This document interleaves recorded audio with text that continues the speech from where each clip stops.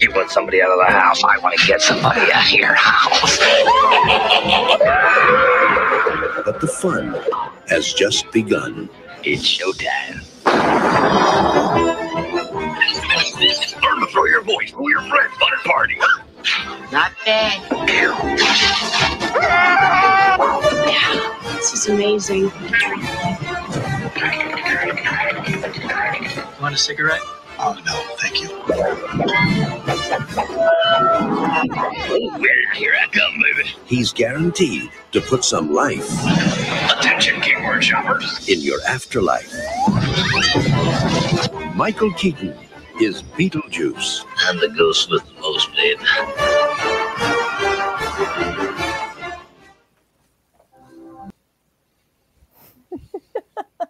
It's showtime.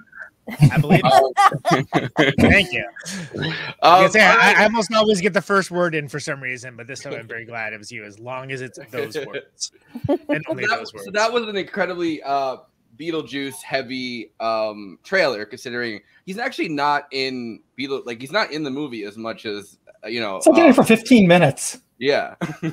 Sir not appearing in this picture. Yeah.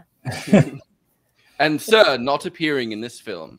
No, exactly. And so I don't know. So kind of putting it, I mean, it's an amazing character, I think. And Michael Keaton absolutely kills it. He kills pretty much every character. Yeah. But yeah. But it's getting good.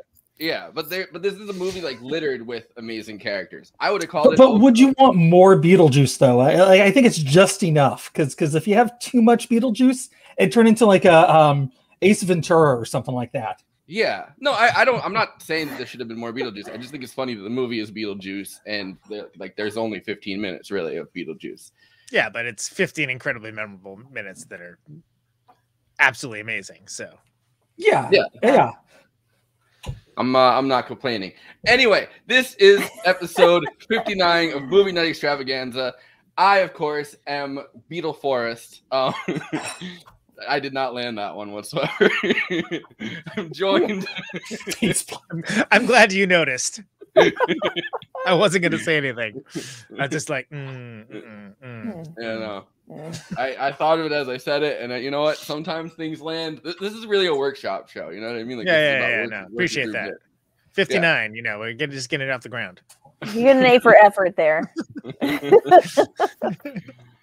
All right, I am of course joined by Jay Underworld, illustrator, artist extraordinaire, graphic Beetle Miller, but graphic designer, everything you could possibly want in an illustrator right here. How's it going? Pretty good. I am also Mr. Tallyman. Tally me a banana. All right. People are saying it more and more. 6 foot, 7 foot, 8 foot bunch. Daylight is here. I want to go home. Please. I want to go home. Please, Mr. Tallyman. Tally me bananas. I'm sick of this shit. I have Anyway, so many questions. All these bananas over here. Nobody's tallying them. I'm like, nobody wants to work anymore. What do you want from me? Yeah, nobody wants to work. It's a labor shortage out here, so I am stuck I'm stuck picking more bananas than usual. And the tally man, he's taking his fucking sweet time. All right, Conan Neutron, host of Protonic Reversal, front man of Conan Neutron and the Secret Friends. You know him, you know his projects, you know what's going on. That's right. We have the best tally man, folks. The tally man is going to speak at our rally next, folks. You won't want to miss it. I myself am strange and unusual, so I'm very happy to be talking about Beetlejuice tonight. Can we also give a shout out to Renee Ruin, our very good friend, who unfortunately cannot appear in the show tonight. So shout out to Renee. Yeah, I really. Who is our sir not appearing in this movie? Yeah, she actually. Exactly. Yeah. And of course, we're joined by Erica Strout, pretty much the fourth Beetle at this point. Beetle Strout. See, now it's landing. Music video director and musician. She's half the musical duo Dream Tent, plays guitar and sings in Motherfucker, and the live band of Conan Neutron and the Secret Friends. And she was the first person to say Beetlejuice 3 times. No one knew what would happen. She was brave enough to do it. It wasn't good. It wasn't. Spoiler alert. I'm Not actually great. old enough to have been the first person. Thanks for having me on again. Yeah. always. Yeah, I don't know. I feel like I don't know how much to believe of his like whole spiel. I mean, definitely didn't go to Juilliard. I would have known about that. But like maybe he lives through the Black Plague. Maybe he didn't. I don't know. Who knows? You can't trust that BeetleJuice. And going with that theme, I have a clip of Michael Keaton talking about the process of deciding to play the role and then kind of being hit with like a burst of inspiration. It's a longer clip, but I think it's worth it. Yeah. I just want to say that I love that BeetleJuice is an unreliable narrator for events that are actually occurring at that time. Yeah, that's a rare skill. Also committed libertarian. He's not really that concerned about the age of consent. He doesn't have any rules. Wow. No rules. Ron Paul, 2008. BeetleJuice. The Ron Paul Relovution. Sorry. Not sorry. When Tim came to you for BeetleJuice, I didn't understand what he was talking about. I had no idea what he was talking about, but I liked him. Yes. I went, wow, this guy's something. And so I said, I wish I could do it. You seem like a really nice guy, and I know you're creative, but I don't know what I don't get it. And I got a phone call, said, would you talk to him again? And I liked him. So I thought, yeah, sure. And I said, explain more to me what you're trying to do. And when you see it, you understand why it was probably hard for him to explain. And I went home and I thought, wow, I just don't, I know, I like this guy. I'd like to figure out a way. And I thought, no, don't do it. I met him again at a little Mexican restaurant down on Lincoln, and we talked. And he said a couple of things that I just logged back here. And I said, you know what, give me the night or 2 days. I don't know, let me figure something. And I called the wardrobe department. The studio was going to make it. Yeah. Because he said something that made me think of something. And I said, send me a bunch of wardrobe from different time periods, randomly, just pick a rack. And he said something about something else about he exists in all times and all spaces. And then I thought of an idea of teeth, and I thought of an idea of a walk, and I knew it had to be energy. And then I said, I don't know. And I called him and said, I got an idea, and I don't know if it's going to work or not. So let's just go do this thing. And here's the amazing part about it. He never saw any of it. We discussed it, and I said, I want hair that looks like I stuck my phone in an electrical outlet. And in the great V. Neal, the wardrobe, I said, I want mold, because Tim said he lives like under rocks and stuff. I said, I want mold somewhere. And she created this amazing, so then I said, okay. And I showed up for work, and I walked on the stage, and I said, this is either going to be way off the mark, or he's just going to, I don't know what he's going to do. He got it immediately. And he, it's not like it was way outside what he was talking about, but it was, and he said, yes, that, and let's do more of that, and let's do more of that. Then it just became this unbelievably free. So I started walking around my house by myself. Well, boy, that should have been filmed. Thinking about a walk and a talk, and of course my brother Robert's here tonight. He said he did that all the time growing up. This is nothing at all unusual. So I started thinking about something, and I called him up and said, all right, I'll do it. I don't know, I got an idea. This is the truth. He never saw it. I had an idea about the hair. I said, it just should stand on end. I said, it should just be like, he stuck his finger in his socket, it should go like that. So V. Neal, the great Academy Award, I think, makeup artist, supposed to be makeup artist. I was talking to her about these ideas, and she wanted to do that big eye thing. And I said, that's a good idea. Let's be pale. I said, yeah, I want mold. I said, give me hair. And Tim had that striped suit idea. I don't know why. He knew what that was about. And then I started putting the wardrobe together, blah, blah, blah, blah, blah. And when he never saw it, no one had seen it. I said, here we go. I didn't have any chance. We didn't rehearse anything. And they had begun shooting it already. And we're on stage, and they had already shot a bunch of stuff. And I went in and said, and I was in makeup for a long time, and still nothing. People go, well, there's a movie, it's BeetleJuice, and Alec Baldwin, and everybody forgets about how great that cast was, by the way. And they started shooting some of that stuff, and they had the sets built. And Tim's in there working, and I walk in full BeetleJuice, and some of the crew guys, I had no idea why, they didn't know what I was going to do. You just start hearing, they start going, juice, juice, juice. Because I look for OJ. So, Captain Loud Laugher there filming, but yeah, good stuff. I couldn't help himself. His whole introduction, it was really interesting because he had like his family there and stuff, and I don't know, he just seemed like he was really like vibing with that crowd. Everybody was laughing at all of his comments and stuff, and he just started getting more and more free throughout the whole thing. I have another like 3 minutes of a clip for later on, but I find it fascinating kind of what directors have on their minds, like how much of the, you know, because Tim Burton didn't write BeetleJuice necessarily. I think it was a script that got handed to him.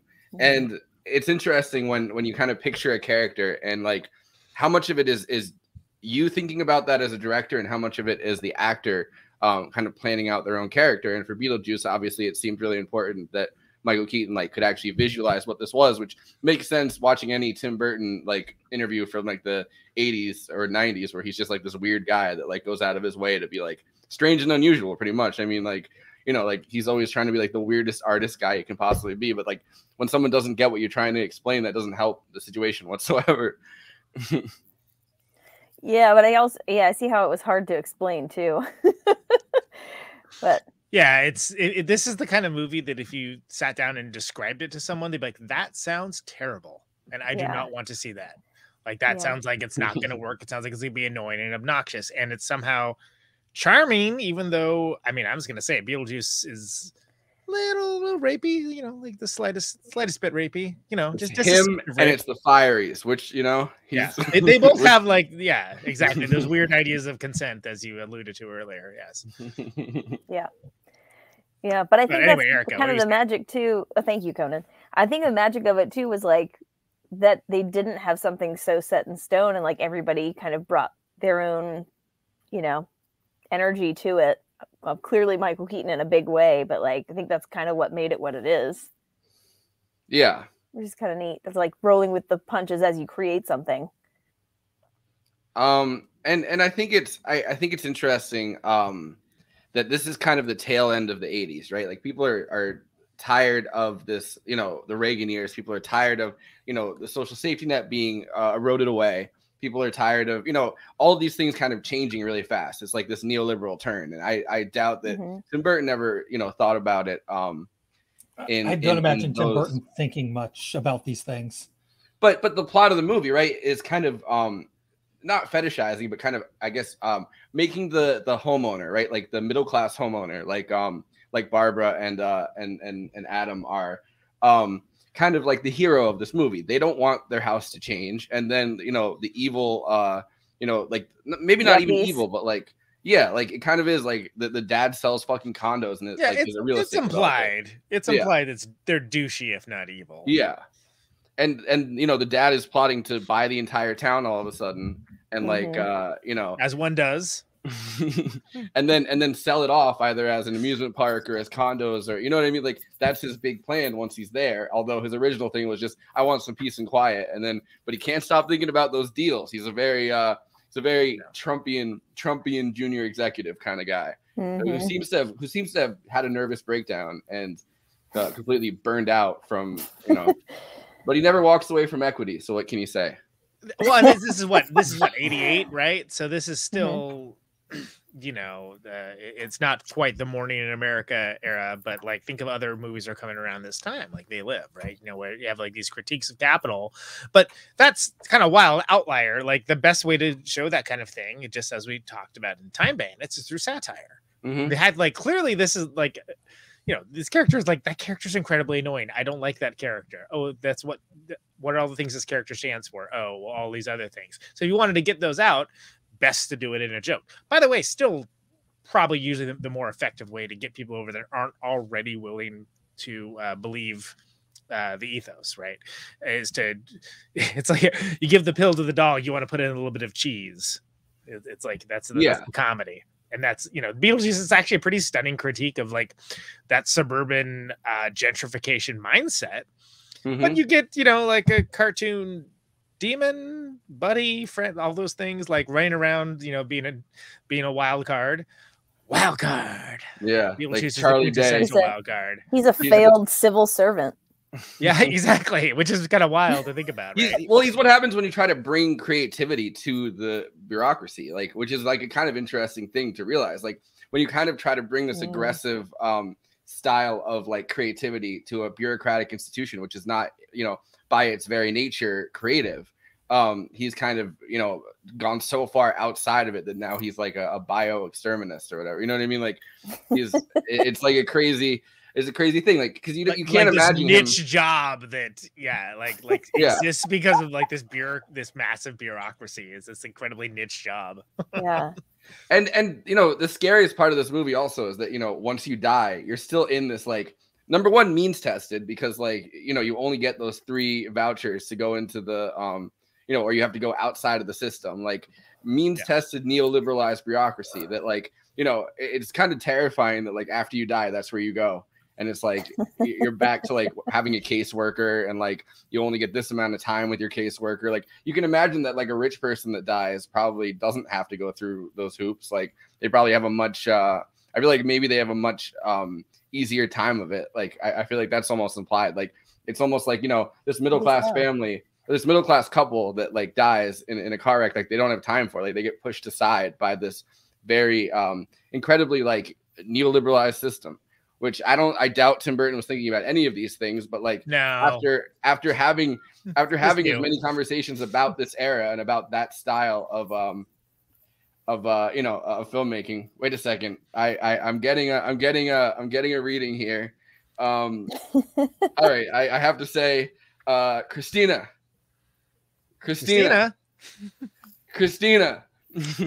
Hey! Oh God, I was gonna wear my BeetleJuice pants, but I got this wig on instead. There you go. I was gonna say you done your hair did, so there you go. That works out. Also, by the way, it never explains in the movie what happens if you rent. Oh, you're out. Haunt? Nowhere or everywhere? Is like every like a studio apartment have like 90 ghosts in it, all like But also like, what if you're homeless? Like. Yeah. Do you? I feel like if you you're don't homeless, exist then. Yeah, we have questions, Tim Burton. You're brought into like the room of lost souls. They're like, we're bringing you in here early. You didn't even need to get the fucking seance. Like, oh yeah. Think of all the people who've haunted before you came. Exactly. But another thing about this is like this is a show that asks the tough questions about BeetleJuice. Thank you. But like another really dark part of it is that and they make this into a joke where Otho says if you commit suicide you become a civil servant in the afterlife, like, and then you see the actual lady that's sitting at the receptionist desk with her wrist slit. And was like, if I knew then what I know now, like I wouldn't have had my little accident. And everyone's kind of laughing. And I think that's kind of fucking terrifying. Like, that accidental death, you kind of become a ghost, and then suicide, you kind of are stuck in this endless, mindless like bureaucracy for the rest of your fucking existence. You're punished. Yeah.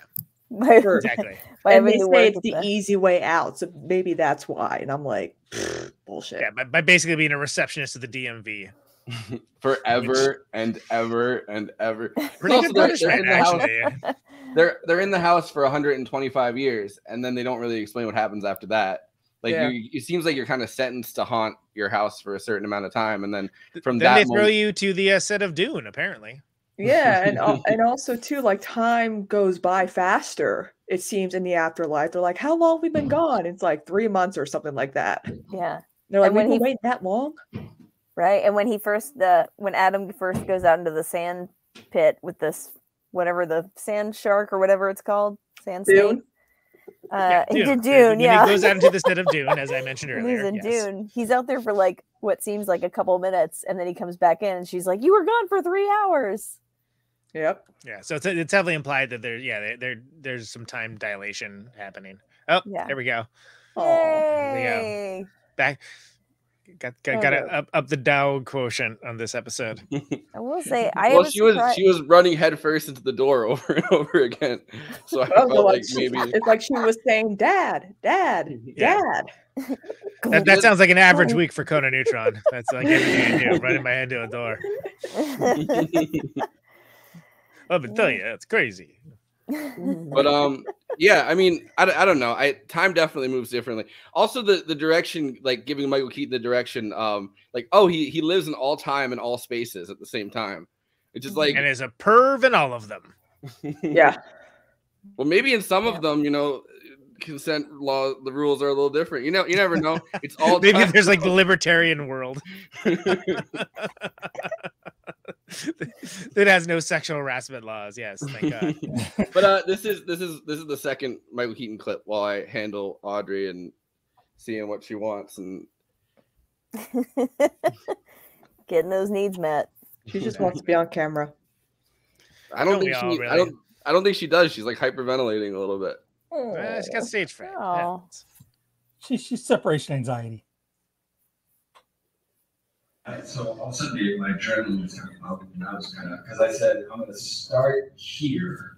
You know, sometimes you go, well, my character's going to be here, and then I'm going to bring to here, then we're going to have an arc. And I said, no, my character's going to start here. And then for the next couple months, I'm going to try to go, damn. And I was exhausted every day. So there was the script, and there were some things in it that we kept, but mostly I just riffed. And Tim, eyes lit up, and he loved it. Said, okay, now do this and do that and do this like this. Bad word I said, want to kick the tree over.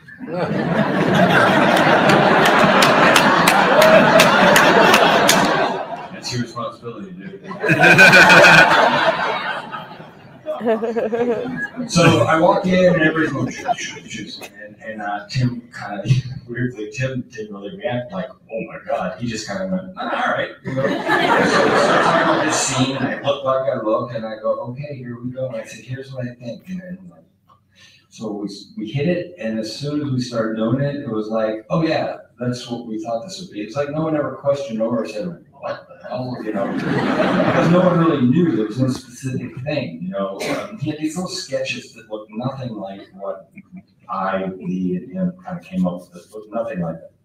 So we start, and then Tim, instead of going, oh, no, this is totally wrong, or I don't know what you're doing, God bless him, he goes, oh, okay. And so you do that, wait, stop, I got an idea. And we started going, and so it was like an improvisation. There's a thing called yes and, you know, so you're in an improv class or in a scene, and if somebody says, here you've just been elected president, you never go, no, I'm not. You go, yes, and as a matter of fact, to keep the scene going. So every time I do something, I'd go, yeah, and then, you know, do that. And then I had to write that little, there used to be, remember Cal Worthington? There used to be a guy in California named Cal Worthington. And his dog Spot. I've referenced this on this show. On TV, and bad shows till about 3 o'clock in the morning. And he used to do a thing where he put a cowboy hat on. And he used to say, I'll eat a bug. I'll eat a bug. If you buy a car from me, he was just the greatest. The friend that I lived with, I went to grade school with, loved Cal Worthington. So he goes, oh, there's no cow. So I thought, I should do a thing. And there's that cow thing. I get on a cow. And I said, give me a cowboy hat. And I said, I'm just going to make up a song like a cowboy, like a song. So it was like that, and every time someone would come up, Tim would go, oh, yeah, I'm going to do that. Okay, then wait a minute. And he tried to explain to me what he was making. I'm not lying. And I go, wait, let me understand this. And he goes, okay, it's hard to explain. Your head's going to spin in this. And it was kind of like that for, like, I don't know. I'm not actually not in this movie that long. That's the really weird thing about it. And it was like that for a month, for 5 weeks or 6 weeks, and it was about as much fun. And I thought, this is so wrong. I thought I can afford one failure. I'm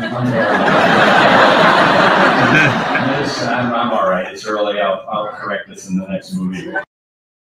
It's Cal BeetleJuice and his dog Spot. His Those next commercials were legendary in California, by the way. Like I grew up on those. And he does that really well. That whole voice and that whole I haven't seen those commercials, but they were like it was the commercial you look forward, and he would do these stunts. Like he would like ride on a biplane and stuff. And wait, what's the guy's name? Cal Worthington. We try to. I'll try to pull up the. Oh, there's a couple supercuts that are that are out there, but yeah, I mean he's long. I seem to recall a conversation about him on Bad Takes. Was that my birthday stream, Forrest? You were there. Did we talk about him on your birthday stream? That's when we did tape ads. Yeah, that sounds right. Fascinating. More classic Cal Worthington epic TV commercial. Yeah, there's a bunch of them. I'm trying to find the. They're great. I mean, like that was like far be it from me to praise commercials because I fucking despise them. But they were pretty entertaining in an era that like now since Gen X is like in charge of all the advertising, everything is like surrealist, like crazy. Oh, that's very clever. But there weren't commercials like this at the time. And this dude was like, he just really wanted to sell you a car and would do all these crazy things to convince you to do so, or at least remember his name. And I'll tell you what, man, it worked. Everyone knew Cal Worthington was. Everyone's like, oh yeah, that's that crazy dude that I was doing the stunts. And I saw that he made over $300 million from his dealerships. Yeah, he was like legendary. Like everybody wanted to, like, that had a car dealership thought they were like, the pick and save Cal Worthington. They I feel like they reference that kind of style too on hold on. I feel like they kind of reference it on Better Call Saul with Saul Goodman. Oh, 100%. Like, and like, as the whole characters that's like a Cal Worthington type character mixed with personal injury lawyer. Have you been injured in an accident? Like that's perfect. Anyway. How you doing, Kristina? Thanks for jumping on. I'm doing good, no problem. Doing better now that you're on this show, right? Yeah. Yeah, I just took my trazodone, so let's see how it goes. Okay, well, I was gonna say this show may have nothing to do with it then. Oh my god. Yeah, there's a lot of BeetleJuice, or a lot of Cal Worthington in BeetleJuice, I feel. Here's Cal Worthington and his dog Spot. Need a great big truck, go see Cal. If you need a little truck, go see Cal. Get a camper, change your luck, buy a van and save a buck. For any kind of truck, go see Cal. This is a big old giant friendly supermarket of cars. Just acres and acres and acres of cars and trucks to show you. I'd like to invite you out. Hey friends, if you're out buying a car, you ought to drop by Worthington Ford, see me first. Just see me first, give me first chance at the deal, and I'll give you 2 free dinners at Victoria Station. All the barbecued ribs and all the barbecued chicken you can eat at Victoria Station. And no purchase is necessary. You don't have to buy a car from me. All I want you to do is see me first, give me first chance at the deal. But you talk about a giant selection of cars, just acres and acres and acres and acres and acres and row after row after row after row of cars and trucks on sale out here. And you can take your good old easy time because we're open every day to midnight every night. Now, I've got some more cars here I'm going to wholesale. I'm going to wholesale them to dealers. Oh, yeah. I'll wholesale them to you. I'll sell you one of them. I'll sell you all of them. First come, first served. You talk about some low prices. Look at this. A 74 Buick LeSabre Luxus on sale for $1,200. A 73 Chevy Monte Carlo, $1,300. A 1973 Pontiac, a Granville 4-door, on sale for $1,000. Pick a car, drive it 10 days. Here's a 73 Chevy Vega GT wagon. It's on sale for $800. Drive it 10 days and try it. Here's a 1974 Fiat. It's an X19 on sale for $1,500. Here's a 76 Chevy Chevette on sale, $1,300. Oh, I'd drive the shit out of that too. Here's a 75 Chevy Camaro on sale, $1,600. Drive it 10 days and try it. Shit brown Camaro. Here's a 66 Orange Delta 88 2-door, $600 the fair price. Here's a 71 Pontiac Firebird. The fair price, $900. You gotta turn this off. It's blowing Here's my a brain. 72 Datsun, a 240Z. The fair price, $1,900. Here's a 75 Mercury Cougar, the XR7. He's probably just going to sell cars for the rest of that. I mean, like, but you get the idea for like, yeah, it's so unlimited swagger hooks him in, and then he just like rattles off like how cheap the cars are and how he'll like I'll eat a baby to sell you a car. Not that much, but like the BeetleJuice is like the extension of that. Yeah, you also get like local knockoffs across the country too. Vibes. Yeah, we stand. Beetlejuice is like you gave that guy a little bit of cocaine, and then you were like, "All right, head out there." Right, Like, exactly. Do anything you want. I love when he's like, "I'll eat anything, swallow anything. I'll do anything for your business." Yeah, exactly. Well, because that's the thing is he started off and like he got kind of a reputation, Cal Worthington, for having these like audacious commercials, and it started being. Then he started introducing the animals, and then like the dog spot started off as an actual dog. Then it was like a tiger. Then it was like an elephant, and like it was just like escalating over, and people were like, "What's he gonna do next?" And then he started doing stunts. He started doing stunts, people. So yeah, like Beetlejuice is like, and these actually made national television because like one of the networks like picked him up and would like broadcast it, and so like the entire country were watching these commercials on like network television. Right, he got they made commercials that were so clever that like they got airplay like in like areas that nobody could possibly drive to Roseville to get Cal Worthington to go get. But then he ended up expanding the business. Yeah, and then what that also led to is like copycats across the country. So like I grew up, but none of them were as good. I don't think people still do. No, they never were. They try to be like Cal Worthington. The one I remember was we're gonna get a crane, we're gonna raise the car up higher than the big chicken. Because there's this KFC that's this giant chicken building. It's like a 50-foot tall chicken. That's all you need to know. There was a thing that John Oliver exposed where I guess across the country there was this place you could like, if you were a car dealership, you could go to this place and they would give you the same like stock commercial, but it was like kind of this crazy commercial.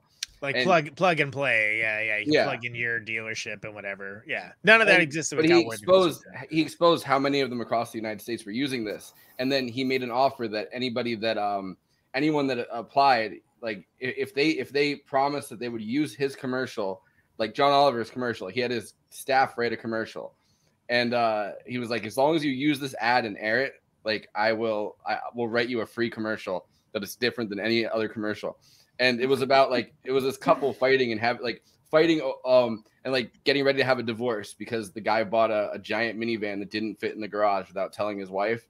So they wrote this entire like 4-minute drama that ended up getting like bought by one of the the car dealerships. Fantastic. I mean, also the point is to get the attention, right? Strong flashbacks to the Bad Takes episode where you told the same story. Yeah, well, I think I had just seen it on the Bad Takes episode when we were talking about that. Well, that was that show. This is this show. All right. Yeah, I'm just saying we need to be representing fresh content for people out there. Cal Worthington. I'm explaining a John Oliver video. I saw. So it's not even like that's fresh content. I'm just like, so one time I saw this thing. Yeah, I saw this thing once. Let me tell you all about it. Great. This is why we tune in, folks. Show is literally we watch movies that everyone's already seen, and then we're like, "What? This is what happened in the movie." So it's not like outside of the realm of possibility that I'm like, I watched a YouTube video once. Hey, you know what? From like watching Beetlejuice is like Catherine's, the stepmom, whatever. How much her character is like her character from what's the Schitt's Creek? Yes. You know what's crazy? I've never seen that. You know what's crazy about that? All right, so there's a town 20 minutes from me called Beacon, and Beacon is literally what would happen if you gave Catherine O'Hara in Beetlejuice the ability to take over a town. It's literally like gentrified, like bad artsy. Yeah, no, they gentrified the fuck out of a town by saying this town. It's the next town on the exit this way, like going south towards the city, and they said this is going to be the next like Brooklyn art hub. And they gentrified it. The median house price there now, I looked this up last night when I was thinking about it, is $475,000 is the median price to buy a house there now. So reasonable. But just across the bridge, look like though? That's what I want to know. But just across the bridge is Newburgh, which is like not a good city. A lot of it, I mean, some of it's been somewhat gentrified, but it's like a lot of it is low income housing. So you go right across the bridge to the next town across the thing, and it's $475,000 to buy a regular house. Now, the next exit up, Kingston, the entire town kind of just got bought out by Warren Buffett's son. And so that's like Schitt's Creek, Catherine O'Hara bought a town. And then the next exit is like Beetlejuice, Catherine O'Hara got to buy a town. And I was thinking about that last night. Is that a Chet Buffett? that bought that town? Is that right? Yeah, I like think Chet, so. Chet Hanks. Yeah. Oh boy. But was that too deadpan? I'm sorry. I thought everyone thinks. I thought that was clever. I was on mute. I'm sorry. It's definitely not the. It's definitely not the what Glenn Hanks' son. I think it's the other son that. Colin Hanks. Colin Hanks. Yeah. He made that Tower movie. Good that Tower son. Records. Yeah, he made that Tower Records documentary, and that's pretty good. And he was in Fargo, the TV show, and that was he good. was so good in that. Yeah. Yeah, I think he's like one of those good actors, but not like he doesn't have that thing that his dad has. Yeah. And so like I love him, but he's not his dad. Oh man, does Michael Keaton have kids? Because imagine if his kids try to get into the business, they can't. Because Michael Keaton's good in everything he does. He does. He does have kids. He shouted out his kid in that speech that he was giving. But the kid seemed to be very young. He's like, "Don't worry, it's just a movie. Daddy's just a movie." So I feel like maybe the kid's I'm not really this pervert in real life. At least not in public. Yeah. The other thing I wanted to point out with those back to BeetleJuice with I got lost in the geography lesson. Sorry. Please. Yeah. It's interesting. I don't know, because I resonate with BeetleJuice because I have parents that came up from the city. I mean, I was telling you this last night. Like, I have parents that came up from the city. My dad was in architecture. I mean, he was working for corporate architecture firms in the city, and then he switched to like doing sustainable architecture. And my mom is an artist. So like I resonated with this movie since I was a kid, because the same kind of environments that are in this, of course, it's Connecticut and BeetleJuice, but like that same kind of like that mentality, right? Like every town that these artists come to is going to be like the next city, like the summer city art town. Yeah. And they just continually gentrify towns going up the Hudson River to try to create that environment for themselves. So as this a bit of a golf girl, I relate to Lydia. Seriously, I was like growing up, I'm like, my whole life is one big dark. Growing up, I would have very much liked to relate with Lydia. Yes. I mean, also these cameras aren't on, right? Yeah. Also, too, the fact that the Winona Ryder like has aged so gracefully and has managed to bounce back. It took like 20 years for her to bounce back since that shoplifting incident, which I'm like, you know what? You did your thing, girl. You did what you had to do. Nothing wrong with that. Anyway. I mean, she didn't rape anybody. I know. Like, it really... Unlike her movie dad. It took her like... Well, no, he had, what? Jeffrey Jones had child porn on his laptop or something? Yeah. And he's been able to bounce back. Yeah. He managed to bounce back faster than Winona Ryder did, and that pissed me the fuck off. I'm like... I can't believe that it took her until Stranger Things to become like relevant again. And I'm just like, she's had this amazing career, and we forget that she's done movies even before BeetleJuice. And like when we think of her roles, we think of BeetleJuice, and of course, Edward Scissorhands, and even The Crucible, because I remember watching that in high school. Yeah, and Reality Bites. Like the range that she has. Heather's. Oh, I was going to say, let's speak of Heather's. Lick it up. Did you guys look through how many different people were considered for not only Lydia, the role of Lydia, but the role of BeetleJuice? I bet Molly Ringwald was probably up for Lydia. Like a lot. I'm sorry. This is a bit that like we did it for They Live, and I think it should be a continuing bit, but I put absolutely 0.0% effort into actually doing it. So and do you remember any of them? Well, the one that I think is the funniest, and we talked about this on They Live too, is Arnold. Was yeah, that changes that movie entirely. So Lydia played by Arnold Schwarzenegger? Well, that would have changed the movie as well, but my life is one dark room. I'm gonna see Goth it's Arnold. Showtime. Okay, and also Dustin Hoffman. Ooh, Dustin. Okay. Huh. The one that I saw that they kept referencing is that originally he wanted Sammy Davis Jr. Yes. Oh, that was his very showman. Yeah, that would have been a very different one. Yeah. I think if Robin Williams had done it, I think that could have been cool. I could see Robin Williams doing it because he always had that energy, that like. Yeah. Mm-hmm. Okay, here's the list. Thank you, Forrest. All right. I love doing this part. Like, it's interesting to figure out, like, what would have this movie been like had so and so been in it instead of this. Yeah, I like this. This is a Nelson weird list. Mandela. Oh my God, I had no idea. Sidney Poitier. Yeah, who knew? He's got such range. This is He's a a weird great list. actor. I want to tell you this is a weird list, and some of these might have actually worked. Oh, Dustin I know. Hoffman would not have worked. Dustin Hoffman would not have been a good It man. would have been 80s Dustin very Hoffman, different. maybe. I mean, he did Tootsie. I don't know. Okay. Yeah. Yeah, Robin I don't think he Williams- would have been my favorite, but I Robin don't know if it would have been Williams- terrible. Robin Yeah, Williams. Robin Yeah. Williams. That would have been. I stand that by would've been Robin Williams. He would have been Yeah. that pervy, I don't think. Yeah, I was gonna say it would have dialed down the perv, but like up the manic energy, which is saying a lot. Yeah. But also how much of it was scripted ahead of time, because it seems like, I mean, that entire scene where he's doing the bioexorcist like TV ad, it seems like Michael Keaton kind of ad-libbed that entire thing, right? Like it doesn't seem Probably like did. that was necessarily. But And like, Robin I Williams also was don't great think at that too. Robin Williams has the foresight of coming up with, hey, get me a cow. I need to ad lib something. Every line of his from Aladdin was ad-lib, which is why they couldn't get like a best like screenplay Academy Award, I think, because a lot of his stuff he came up with himself. It wasn't scripted. Mm-hmm.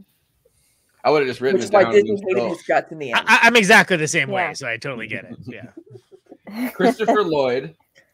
I don't, you know, Yeah. Different okay. energy. I could see how he could have done it. Yeah. he was a good Again, Uncle not too Fester. pervy though. Yeah. And Doc Brown. Yeah. Yeah. Doc Brown was a little nuts. You know, he had the hair. Yeah. He's also Yeah. hanging out And with that a teenager. Klingon. He kind of Hanging has out that, with teenagers. He's hanging He out with a wasn't a teenager, perv, and they never explain that in Back to the Future. They never explain like how There's they so became much of a friends. lack of Why interest they're in explaining friends, that. I love it. They're just like believe me, you don't care. It's not that. Maybe he interesting. spoke at Okay. the school at one point. And then he's like, "I'm looking for a friend. I'm really here because I'm looking for a lab partner, assistant / friend."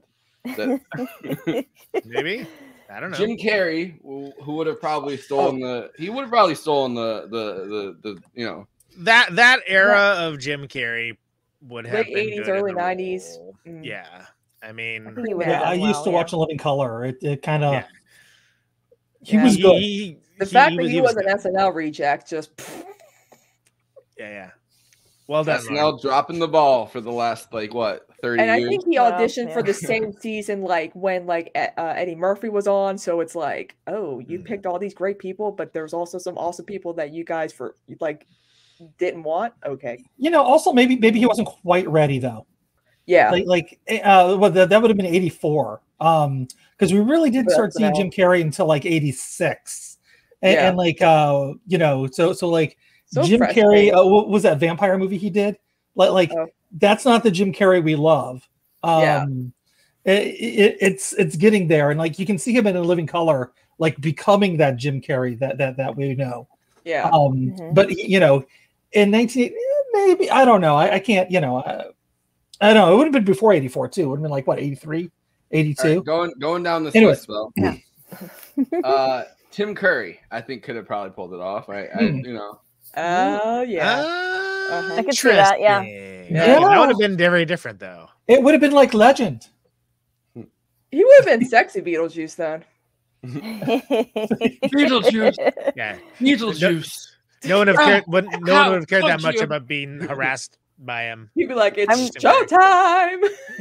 I'm really. I think I'm mostly curious. Lydia goes, Beetlejuice, and stops short. Oh, Lydia, how could you? I think with Tim Curry, I think I'm most curious to see what he would have chosen as far as the look. Since Michael Keaton got to be a part of that process, I would wonder Yes. what Tim Curry would after- have come up with as far as the look goes. Especially the same- after Legend, he wanted makeup to be toned down, so I think he would have been cool with the Beetlejuice look overall. Mm-hmm. He would. Yeah, but he probably would have gone a little less like the mossy aspects. Of Yeah. it, right. Yeah. Also, it's kind of crazy that this is Tim Burton's second movie. I think he hadn't done very much, so it's crazy that these Pee are the Wee's actors. Big Adventure, people. What a Like hit. these are the actor caliber that he's trying to get for this. It's kind of funny to think about that. Yeah, He's it's kinda like, aiming for the stars here. Timmy, I don't know. Yeah. Too green still. All right, this one's kind of a toss up. Jack Nicholson as Beetlejuice. Ooh. Oh, 88 Very different. Jack Nicholson. Yeah, ooh. definitely toning up the Showtime. curviness a little bit. I feel like he would have been even more evil somehow. He would have Yeah, been he would have been like too evil. darker It would have been energy. really subtly evil. Yeah, it Just would have don't been more do like an act The or Witches of something. Beetlejuice. yeah. It would have changed the character intrinsically in a way that I think It would have been like made a rated R movie then. yeah. Like I don't know. Like would it have worked comedically with Jack Nicholson?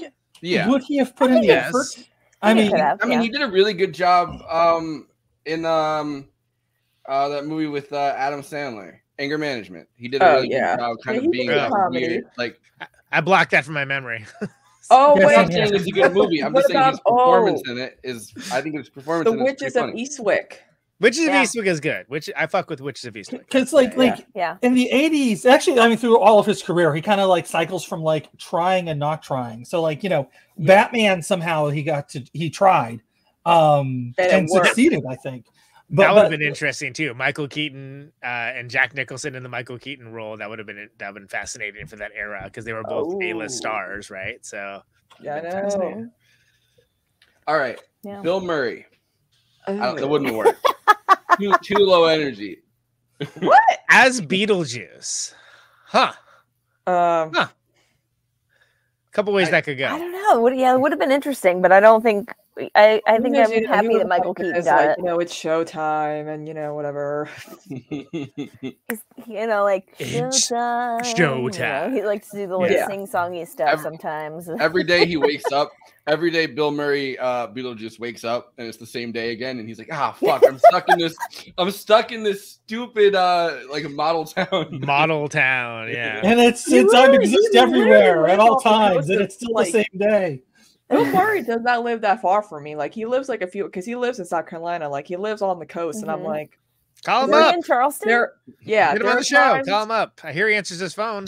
Yeah, there are times when people go to the Isle of Palms and they party with Bill Murray, and I'm like, God damn it, why can't we be there when he's there? Can I party with Bill Murray? God damn it. My sister okayed for Bill Murray's brother, so like you know, it's not out of the realm possibility getting Bill Murray. So what we can do? Roll the dice. That'd be really fun. I would have Brian Murray on the show. Brian Doyle Murray. Yeah, him Come too. on the show, Brian Murray. He's good. Yeah. Both of them. He's fucking amazing in Caddyshack. But we'd have to Both to amazing in Caddyshack. Yeah. we'd have to Not apply the the coffee movie and of cigarettes it. philosophy though, and refer to him only by first and last name every single time. Bill He Murray. was in Best in Show, right? Brian No, Murray. I think I'm thinking of Waiting for Guffman. Waiting for Guffman, yeah. Yeah. There's Scrooge this famous came there's out this the same famous year as this, story by the way. about after coffee and cigarettes. Bill Murray showing up to a bar in New York City with the RZA and the Jizza, like literally showing up with Wu-Tang Clan, going behind the bar, not telling anyone he was going there, pushing the bartenders out behind the bar at a place, and then no matter what people ordered, they only gave them tequila. No matter, like people would order something and yeah. Now, were there any- Sounds like Now, were they casting choices for Lydia? Because I know with the 80s, you know, teen movies, It was Arnold Schwarzenegger or Ryan O'Reilly. there was like probably Molly Ringwald. you want that- Oh, I thought you meant were the Wu-Tang Clan casting with the Jizza as Lydia Dietz. ODB as Beetlejuice. That would have been fun. Yeah, I'm into it. No, You want so- the Lydia Beetlejuice list? is for the children. There's two more. Oh, Robert De Niro. Slow down. Terrible. Oh my god. Robert De What Niro. Wow. No, I way. mean, I'm gonna okay. give a big no to that. He was too busy with Goodfellas. You talking to me? You talking to me? Yeah. It's, No, I wait. mean, You talking to? Please. Are you talking to? Please be talking to me. Say it Please say 3 my name. times. Say my name. Say my name. Say my name, I say mean- my name, and no one is I did around like him you. in Cape Fear, oh yeah. but I don't think Yeah, would've no, done he it. was amazing in Cape Fear. Yeah. the original Oh, Cape I Fear love is Cape Fear. is Are better. you kidding me? Yeah, I Yes. 100% I really stand by like. that. But So I you watched. made that worthwhile. I watched Yeah. both Cape Fears for the first time Yes. last year to do Yeah. the I did an episode with. I don't remember, Andy, were you on the episode with Ben? No, I and wasn't Ryan because I Lake and- hate Robert De Niro is brilliant in Cape Fear, but I cannot stand. I just don't want to rewatch that movie. Yeah, so But I it's did His draw royalties Ben are Burgess wimp. with a back tattoo. Yeah, I remember. As the children demanded, actually. Yes. I also My never. kids ask me every day, draw Ben Burgess with a back tattoo. Please. I'm like, no, love I of did God, it already. Dad. I didn't. Did you give us what we want already? I didn't realize as a kid because I remember I watched the Cape Fear with an E episode of The Simpsons, which is one of the Sideshow Bob episodes, and I didn't realize like how much of that episode was taken directly from the dialogue of Cape Fear. I don't know. I thought, but all right, so there's one last one, and it's John Cleese. I think John Cleese could have been an interesting 80s John Cleese. Yeah, but it would have been different. I think it would have. I think it honestly might have been funnier, but not as awesome. Yeah, he would have been too tall for that goddamn model town, though. Let me tell you. Am I right, folks? Too tall. He's too tall for that. Tall dude. Tip your bartenders. I'm thinking about him in Faulty Towers, where he's like kind of rather losing his mind the whole time. That was this era, right? Yeah. It was in the 70s. No, that was in the 70s. That was before movie star era John Cleese. Mm-hmm. All right. So were there other casting choices for Lydia? Let me. Schwarzenegger. By the way, I don't want to sound like a dick. I like this bit better when I do it. I think it moves faster, but that's okay. Go ahead. Okay. I like the bit. It needs to move along quicker, though. Thank you. Did you get that? I'm sorry. Did you get the instructions? I'm sorry. You could have looked it up. There's a pause there, and I looked it up. Yeah. I had it. Okay, well, that's all good. Fine. Next time we do a slideshow, I'm all ears. We will have. Can I say the first one though? Because I'm excited about the first one. Yeah. Yes. Juliette Lewis. Probably. Wow. Okay. I feel like that could have been really interesting. That would have been interesting. Okay. Yeah. I feel like I'm producing the movie. I don't dislike that. That's good. But back to Cape Fear. She was great in that movie. She's not known for playing like average female characters anyway. She's known for she's got, a bit of diversity in her back pocket. But now she's like showing off like Russell Brand clips, and I'm like, oh fuck. What if they switched it out, right? And Juliette Lewis played Lydia. Robert De Niro played BeetleJuice, and then they flipped it out. And then there was Winona Ryder and fucking Michael Keaton in Cape Fear. Ooh. Oh, that could have worked. I need some time to process that. Can we circle back? I'm gonna let you cycle through them if you want to. Honestly, we should do like an episode called "What If" every month and just like do our own casting picks. That's good. I'm down. That's good. Was there anyone? So Juliette Lewis is fascinating. Anyone else that on that list? I feel like Molly Ringwald would be too old. Molly Ringwald was on the list, but I was right. Justine Molly Bateman. Justine Bateman. Okay. Okay. Lori Loughlin, if you remember from Full House. She would have been too old though. Too old? Yeah, maybe so. Because a couple years later, she was. It's like that first Spider-Man movie. Everyone's supposed to be teenagers, and they're like 28. It's like, you're in high school. Yeah. I love the film. Don't get me wrong. She was like. Do you think she's gonna come out of prison with like a jail tattoo, like a jailhouse, like Isn't she still in prison? She's gonna come out with a "Pain Don't Hurt" tattoo. Actually, it's kind of crazy. It's gonna be awesome. Brooke Shields. Also she too was in old. College. She would be in her early 20s when she would have done. 80s, she might have been I don't know. Well, like my dad met her one time at she Princeton. was a teenager in the early 80s, so I remember. Didn't what was that comic book movie she did with Brooke Brenda Shields? Starr? Oh, they made a movie of that? Yeah, that was 1989. Was a year later? No, I've never. I don't know that. Why am I? I just don't feel like her acting ability. Like Brooke Shields is not the best actress. Like she just isn't. I love her brows, but she's just not the best actress. I mean, she's beautiful, but like I never thought of her as like a great thespian. But I mean, she's Winona. Here's a question: is Winona Ryder's performance her performance is good, but is it a performance that someone else could also do? I don't think necessarily that it doesn't take a lot to because I think Winona Ryder is a good actress, but in this movie specifically, she's kind of just like a goth, moody right? teenager. Like, so here's the thing. Here's what I would say. It's an archetype, but it's an archetype that didn't really exist. Okay, cool. In popular media at the time, unless you're thinking of goths, like a different age. One of the first goths. Yeah. I mean, because think about like because this is before Heathers, right? I mean, this is like right after Heathers. Yeah. Like this is. There wasn't a lot of goth representation in movies at this point. Yeah, mostly punchlines, if I remember correctly. Exactly. Anyway, all right, you ready for the next one? I'm so ready. Yes, Sarah Jessica Parker. What? Get the fuck out of here! She cannot play goth. There's 0% chance she can play goth. Get the entire fuck out of my office right now. No way. Don't you talk to me that way. I wonder how many of these. I wonder how many of these are just like suggestions that got floated, and how many of these like actually like. I doubt a lot of these actors audition. Yeah. Look, I think Sarah Jessica Parker's good, but not for Lydia Deetz. No. Yeah. No, but it does seem like something like would come across. I don't want to undercut her either. Upbeat best friend if she had a best friend or something like that. Otho. Yeah. Remember BeetleJuice with Lydia Dietz's upbeat best friend Sarah Jessica Parker? Where's that cut? Release the upbeat best friend cut. Tim Burton.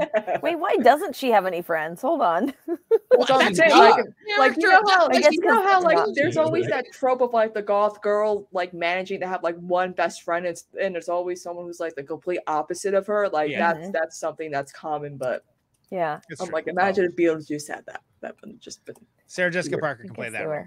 Are you ready for the next one? Who even this is an entire movie of people with no friends. The only person who has a friend is Dahlia, and it's Otho, and he's literally scamming her for money. Yeah. That's a very good point, actually. Well, and Catherine O'Hara's character, like, she has minions. You know, she has minions, but like she doesn't have friends really. Like, but they're not even really, and they don't even like her. They exactly. They're not even particularly enamored of her. Like everyone just feels they have something to gain by being around her. You know, sad. Anyway, Erica. Justine Bateman. Yeah, Justine Bateman. Yeah, Justine Bateman. I'm like spitting him out now. Okay, and I'm only going to mention one more. Okay. Jennifer Connelly is the last. Yeah, I am 100% down for that. But yes, I feel I am biased. So. Her acting top. Your 1988 self wanted that. Exactly. I'd be here for it. What's this clip, Forrest? Oh no, it's not a clip. It was just. It's just Did we say great flat top? By the way, by Otho. I had a bit that I kind of wanted to do, or like a continuation that I wanted to do. I'm sorry, you're better at the bits. I didn't ask to do it. You just didn't have the thing pulled up. I don't like doing that. Talk it to us, Forrest. You don't you're listen lucky to him. I'm on this show, man. This has been a rough week. Don't listen to him. We have a long history on this show of Conan being on, and it was a good run, everybody. We have a long history of the show of Conan being on, hating on Hans Zimmer, right? This gives us an opportunity to talk about Danny Elfman, who is fantastic. Danny Elfman is if somehow rated exactly right, and maybe a little underrated too. Yeah, especially with his solo music. Absolutely, and I like Oingo Boingo too, but I think it's a separate conversation. But as the Tim Burton, Danny Elfman axis of awesome, yes, I think really came to a important apex here. That they ran that for a while, and with diminishing returns later on. But I think that those are two things that it's like, I think the Batman score. Right? You know, he hit like that was his John Williams moment. 100%. Yeah, absolutely. Anyway, sorry, Forrest. Go ahead. No, so I wanted to get your opinion on Danny Elfman and then play the clip of Tim Burton talking about scoring the Beetlejuice thing. But I think it's interesting, right? Because those are kind of the two of the biggest composers that you really can point out by name. I mean, like there's plenty of other people that do film scores that Hans Zimmer and Danny Elfman. and John Williams. John Williams, I guess, but also yes, he just did Star Wars and Raiders of the Lost Ark, whatever. A few obscure indie movies, whatever. What are those? Jurassic Park?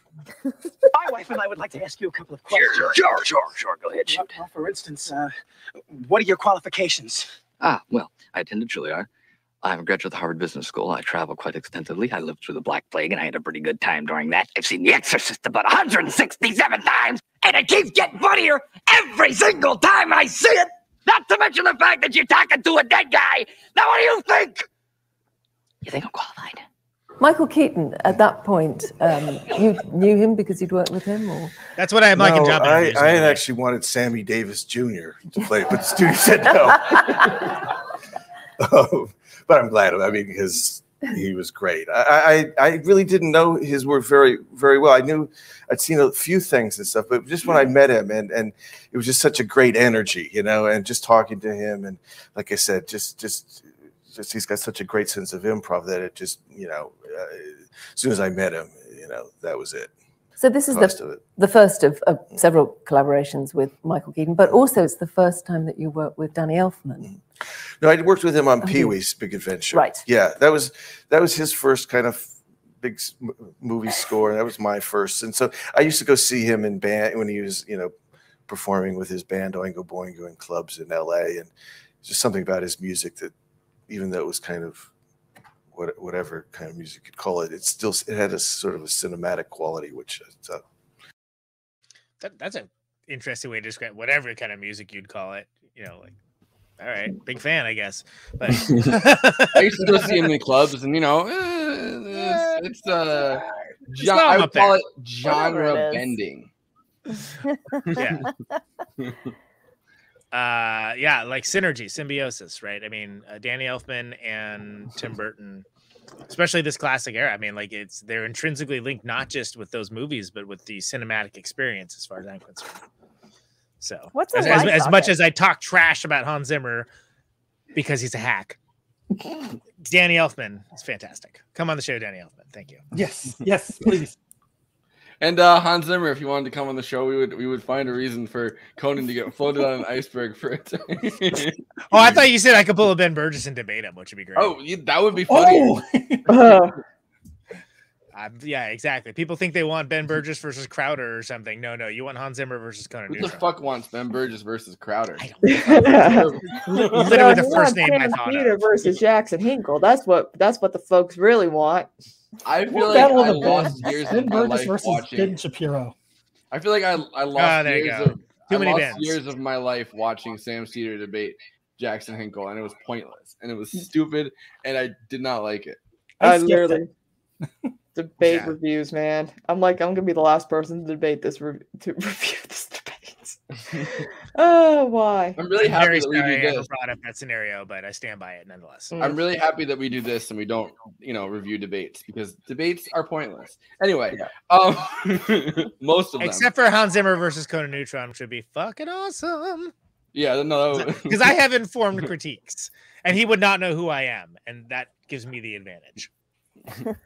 Why are you such a hack? And then he has to answer. He's already on the defensive. And you're coming in with the Cobra Strike. Yeah, Danny Elfman is like, you're great, Danny. You're wonderful, beautiful, love you. Yeah, Danny Elfman, you're cool. You're doing amazing, sweetie. John Williams, you're cool. Yeah, John Williams, you're cool. Danny Elfman, you're cool. Also, Graham Revel, you're cool. I don't hate him. He's just a hack. Look up the definition of the word hack. He is a hack. And like the fact that he is like so impressed with himself over the Dune score, where it's like, man, come on. That is like what can you do with Dune as a score? If right? I unless you're Toto, I would put his picture there. There you go. Fantastic. Like I don't know. You know what? I distract from this show too much already. I retract my criticism. Please, Forrest. So two people we haven't talked about in this movie. 80s Alec Baldwin. I'm ready. Let's go, baby. Yeah. No, that's what Alec Baldwin and Gina Davis are both in this, and I think Gina Davis, the queen. Yes. Gina Davis is kind of doing what she does best. I think that she's very well cast in this. Alec Baldwin kind of delivers a surprise performance. If you look at like what Alec Baldwin looked like when this movie came out, right? Like there's interviews, there's like cast interviews. And I'm not gonna play this full cast interview because it's kind of pointless. But if I can find it for a second, he kind of like his look at this time is completely different than what he looks like in this, right? Like he kind of has like the thing with his chest hair out, and he's like kind of doing like the bad boy leather jacket look. And then you see him in this movie, and he's kind of like nerd, kind of like square. Yeah. And He's playing basically well. against type, right? Not that he really had a type at the point, but he's playing against type. Yeah. I guess that's my full point with that. And then he was also Jack Ryan a year later, I think the same year or the year later in Hunt for October. Yeah, absolutely. And so, another thing to note, forgot about think that. about the fact that the titular character in BeetleJuice is not in the movie that much. Glenn Ross, which one of my favorite movies of all time. Alec Baldwin is like in it for like 11 minutes, maybe. But he has a speech that unfortunately some people are just like, oh, I earnestly believe that. But he has like one of like the great all-time speeches in that film. And he, credit where credit's due, no matter who he shot, whatever, freaking awesome speech. Like, I mean, like, and he delivers it. He delivers it in a way that when you see Jack Lemmon's character just deflate, like his soul deflates, like while it's happening.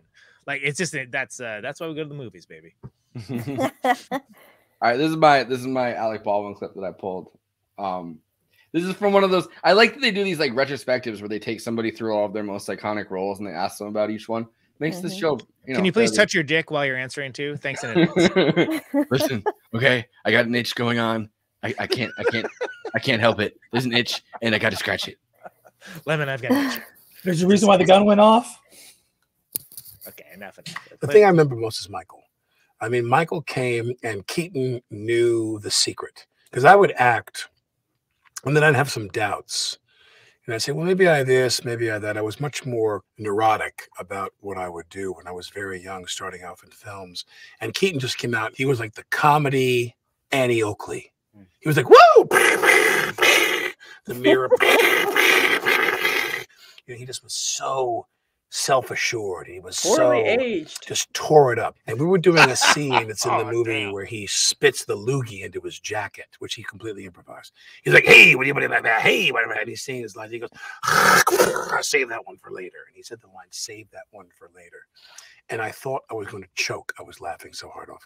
I'm really going to have to get to know you guys. You know, we got to get closer. Move in with you for a while. Get to be real pals. You know what I'm saying? And save that guy for later. My wife and I would like to ask you a couple of questions. Sure. Go ahead, shoot. Well, for instance, what are your qualifications?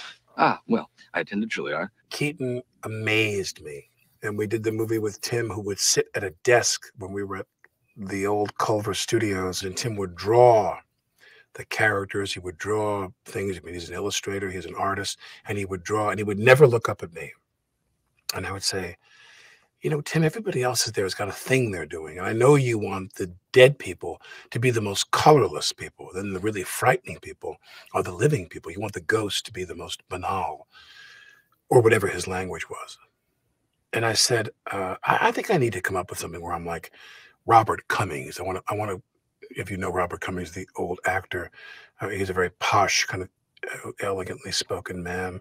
I just had a hook into, you know, my wife and we don't have any children, and I collect antiques, and I wanted to be sort of a guy who talked like this, and I was going to do this whole kind of campy thing. And Tim is looking down at a piece of paper, and maybe this is the only direction Tim gave me the entire movie. He would look up and go, no, don't do that. Go back down to the picture and draw.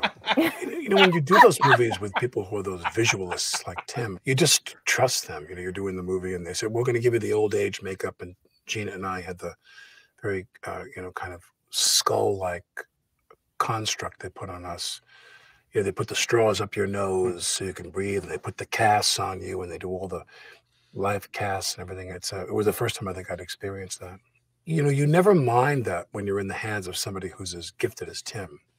I've done, not a lot, but I've done a couple of films where we did that, and I was like, why don't we just cut this scene? You know what I mean? I'm like, we just don't need this. And when we did BeetleJuice, I had no idea what it was about. I thought maybe all of our careers are going to end with the release of this film. We're all going to be dead. But when you were around Tim, he was just such a kind of a crazy professor. You know, his when we did that scene in the and Charboy was there, and he offers me a cigarette. He's like, cigarette? I forget the lines. He's like, cigarette, and I say, no, I don't smoke. You want a cigarette? Oh, no, thank you. I'm trying to cut down myself.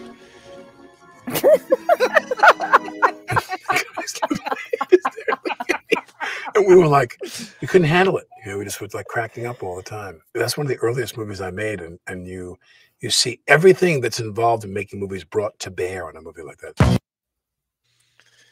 By the way, as far as direction goes, that's pretty great too. Yeah. Don't do that.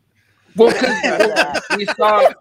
we heard Michael Keaton explain this whole thing. That's some Erica direction. I could totally hear you saying that. By the way, go ahead. Sounds like me. But we heard the whole thing about Michael Keaton not knowing what Tim Burton was going to think and not knowing, what was going to happen with that, and then coming out and Tim Burton being like, yes, and then to have like Alec Baldwin be like, okay, here's my idea. I'm going to come out, and Tim Burton just be like, no, and it's like.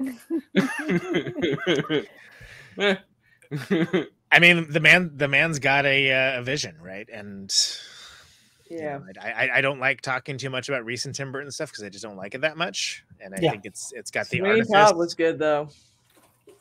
Was it? What was?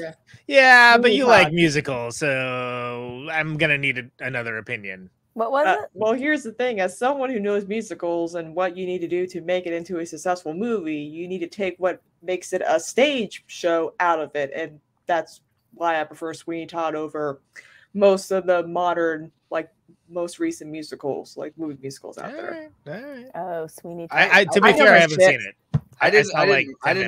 I didn't dislike Sweeney Todd. I think it was. I mean, I'm not saying it was great, but like The fake blood is just the worst part of the whole movie, though.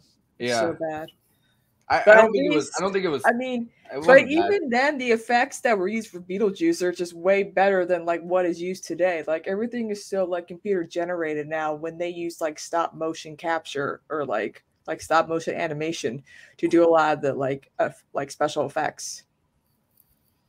Yeah. Well, so we can talk over this. I have just literally. Forrest, we video- can talk over everything. You've heard this show, right?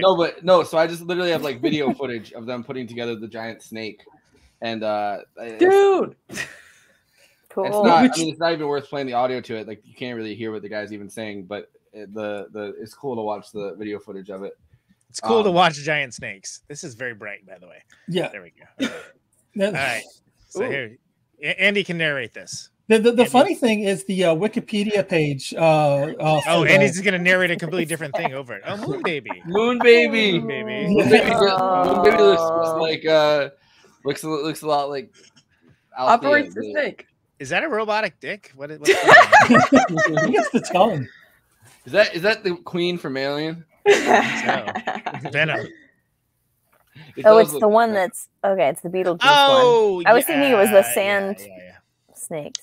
Oh my god, he's gonna shoot up a school. Watch out for this guy. I heard they had to do that. I heard they had to do that twice. He Shoot up a school? Doesn't look happy. No, they. Can you shoot up the school again, first please? That you didn't get all the kids. The first time they All right, created that take two. Shoot puppet, up the school a second time. the first time they created that puppet, it didn't look like Michael Keaton at all. there's It a didn't snake. look like his Now it character does. at all. So they had to like rework it. Ooh, hey. So it would look at least a little bit like the Beetlejuice character that Michael Keaton That's what created. after every show, when like we're hanging out after the show, that's what every dude trying to talk like Erica looks like. Oh hey. So Yeah, you playing guitar? You trying to come back with me? I'm about to hit a couple spots up. There's an after party. I saw that you play the guitar. Let me explain to you how to play the guitar. Yeah. Oh no, he's gonna shoot up another school. He's gonna shoot at Ronald Reagan. Ronald Reagan, watch out. He's got the John Hinckley glass. Why is that in this documentary? What was the purpose of that scene? Like, who was that for? Yo, Hey, don't cut out the part where I'm yawning, or I'll fucking walk. Diamondback rattlesnake texture. I think That's good. Yeah, good texture. God. Maybe that was the only shot they had of that one guy with the mullet. So Who titled this? I don't know. All right. Who? It's good. Who It's filmed great. this? I'm asking, who the fuck filmed this? Hey, I'm once again asking, who the fuck filmed this Beetlejuice extra? This must just I be heard you some play random guitar. It's footage pretty that good. somebody happened to get that they were like, "Yeah, let's put it together." There is. You want to have me play pentatonic? Hand me that guitar. I'll play it for There you. is audio. The audio is just so bad that like I didn't. Oh no! What the? Again, what is going on here? I don't know. He's dying apparently. He got shot. He's too tired. Snake venom finally hit him. All right. Well, there you go. That's the world's weirdest short film. Everybody. Congratulations. Short film. It's the one Alec Baldwin. It's the one Alec Baldwin directed. He's like, Tim, is it good? Is my short film good? I just want it to be good. Tim. And Tim's like, don't do that. Don't do that. Just stop doing that, please. Thank you. Don't do that. You like it sounds kind of in that clip like Alec Baldwin kind of got domed by Tim Burton. Like it's the first time he's ever been told no. Oh, Tim Burton probably gave exactly zero fucks about Alec Baldwin, who was on the upswing at the time. Yeah, so, but like so probably but had I'm nobody saying, like, telling him no. He's like he was a genius. He said the first thing no one ever said to me. Yeah, no. He told me no. Yeah, exactly. Because it really is the fine line this was between only Donald his- Trump and Alec Baldwin. And I can't believe that Alec Baldwin and Winona Ryder worked again on Great Balls of Fire, even though they rarely interacted. Sweaty balls of fire. Can we get back on the important topic of the I miss Beetlejuice Betty snake? White. Okay. Betty White as Beetlejuice. Betty White She would as have nailed the voice. it. No, there's no question.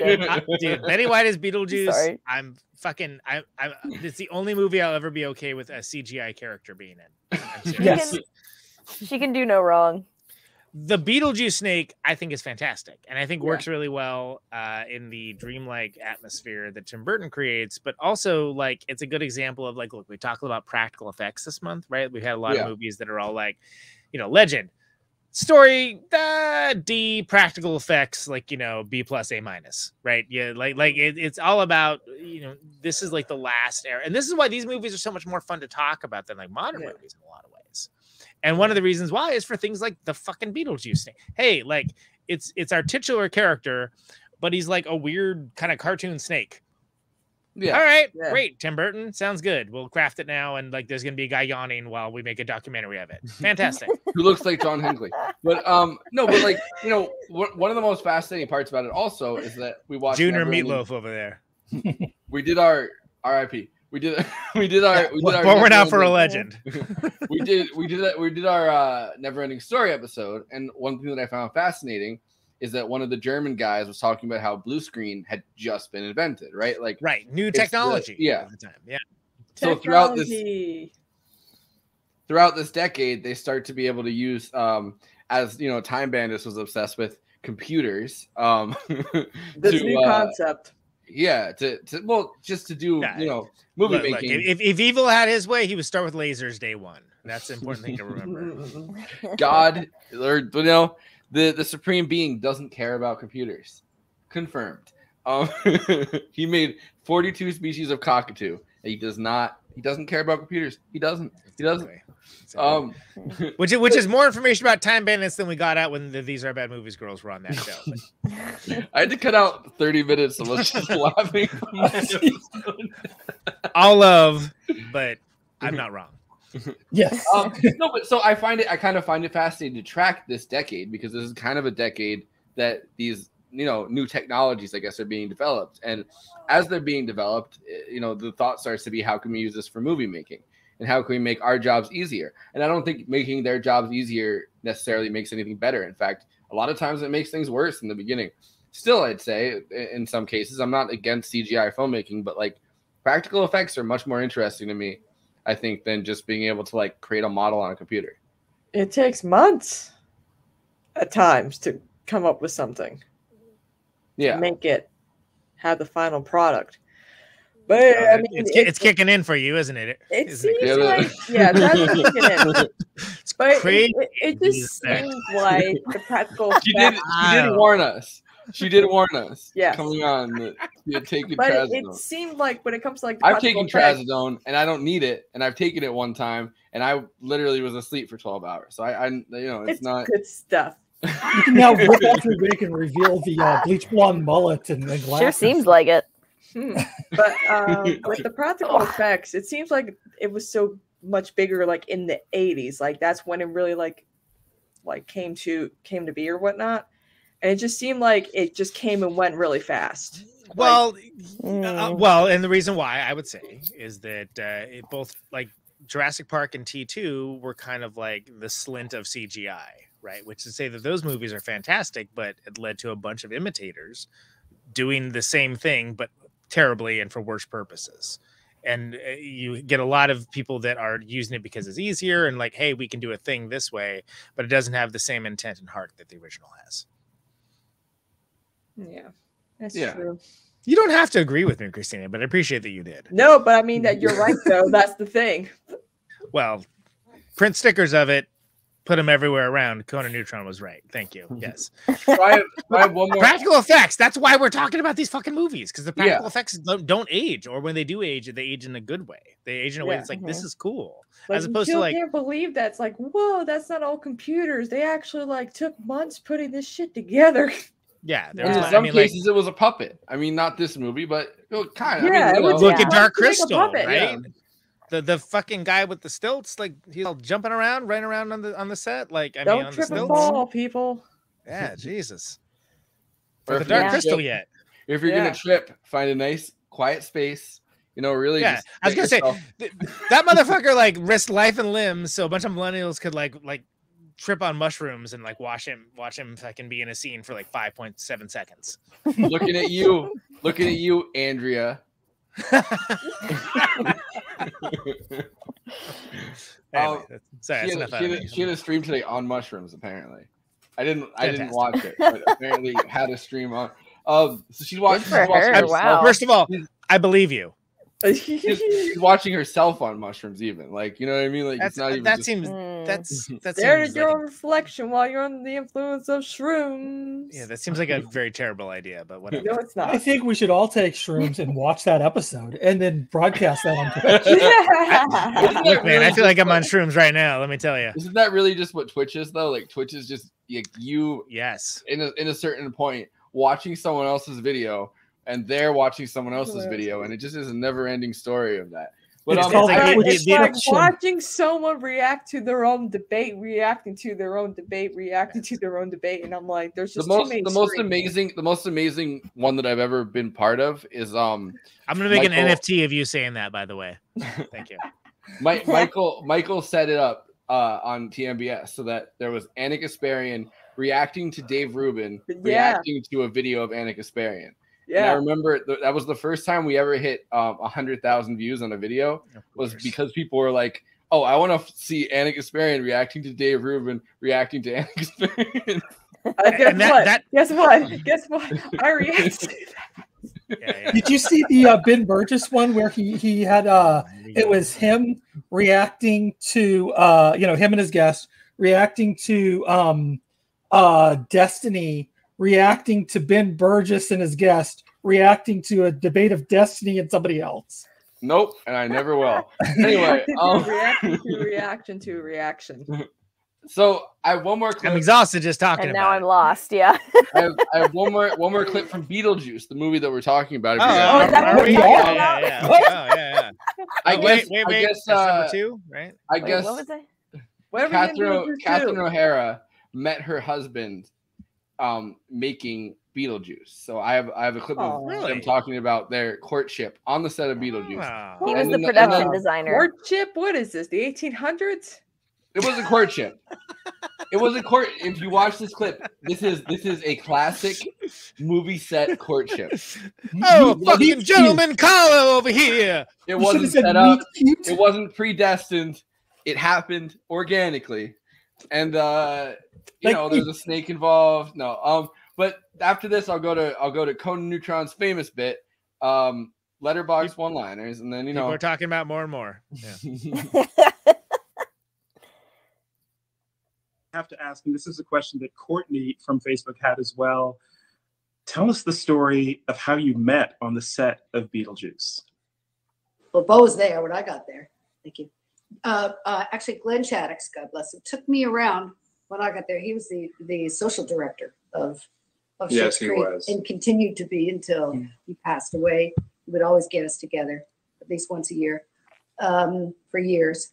But my first day, I guess I met with Tim, and then I met Glenn, who was just staying there hanging around having fun. He took me to every department to meet everyone. So he actually introduced me to Bo first and everyone in the art department. And then on the set, you know, we'd talk and laugh, and I was really falling for him. But he never asked me out.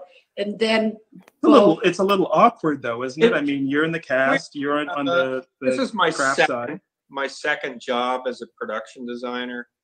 You know, and I'm low 30s, and it just never occurred to me that you were even supposed to talk to the talent, much less. You know, I thought I'm the guy who makes sets, and so she would talk to me. like you never dated actresses before. No, I didn't really. Still telling this story.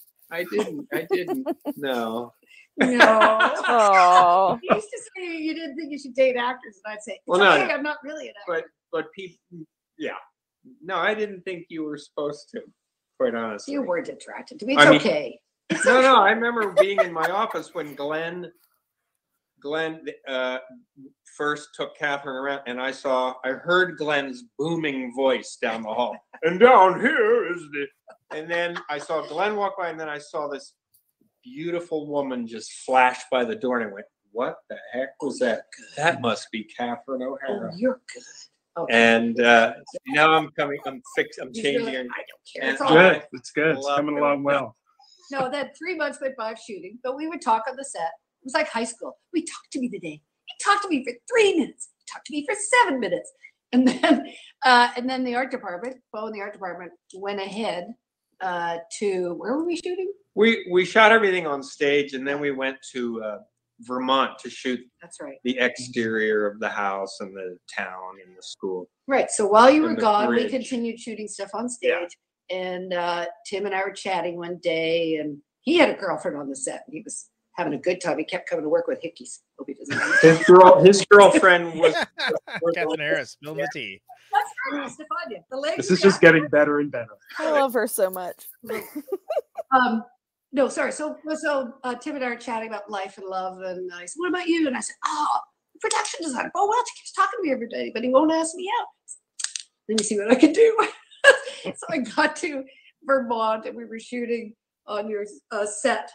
We have the model of this. It's great. The set that goes out from the house. What's that called? What did you call that? I don't know what you call that. It's like a It was deck with no porch. roof. It was like a porch. weird postmodern gesture. Right. That was tacked onto the onto that farmhouse. And we were shooting at Jeffrey, and Glenn and I were shooting a scene out there, and you came up to me on some break and said, "Oh, the art department's going to a swap meet tomorrow. You want to come with us?" Like you've been told. You ask her now. Tim had come up That to me. was your and said- first date. Yeah, Tim made him ask me Tim out. said, It's great. Tim was not real vocal. And he said, Bo, you should ask Catherine out.